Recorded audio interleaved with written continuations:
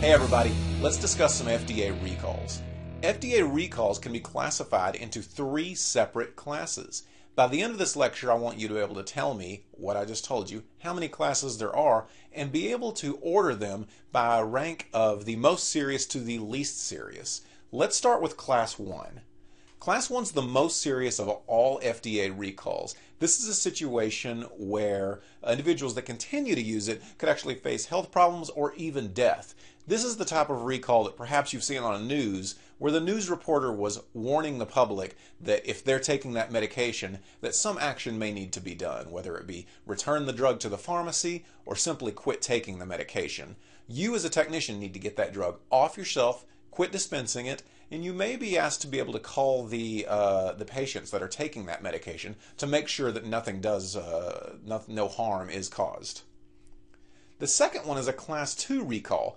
Now this is a little better than the Class 1 recall. It's the type of recall that could cause some health problems, but it all should be temporary. It should be something that an individual should be to get over. There's a much less chance of anything happening that's actually very serious. Nonetheless, get it off the shelf if asked to.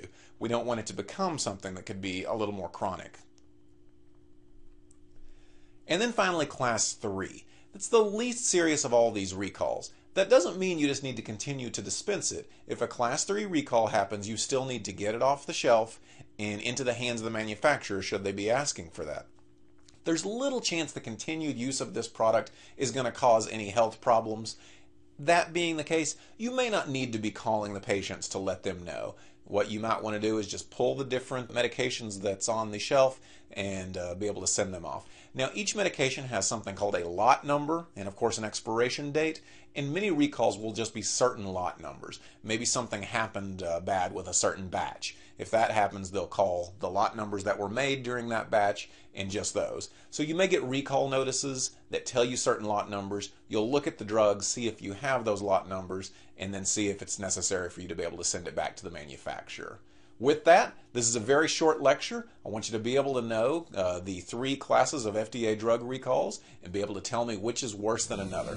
We'll see you on the next one.